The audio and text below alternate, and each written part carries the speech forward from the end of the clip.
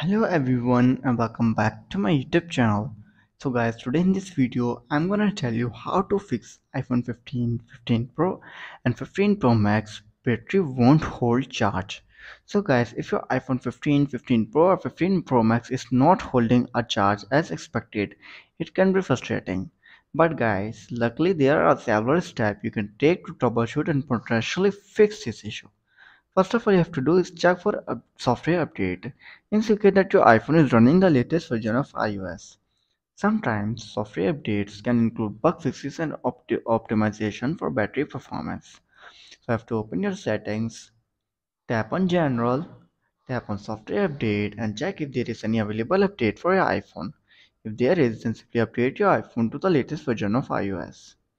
After this, then you have to review your battery usage of iPhone 15. Check which app or services are consuming the most battery power. Go to your settings, go to battery. After this, then you have to view the battery usage data. If you notice any app using a significant amount of power in the background, consider closing them or adjusting their settings to reduce their impact on battery life. After this, then you have to do is reduce your screen brightness. Lower the screen brightness or enable auto brightness. High screen brightness can be a significant drain on your battery.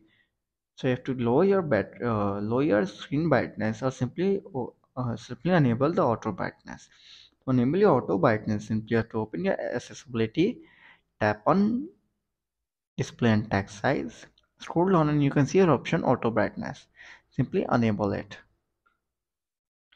After enabling the auto brightness and you're still facing the issue, you have to do is manage your background app refresh or simply disable the background app refresh. Some apps refresh data in the background which can consume battery.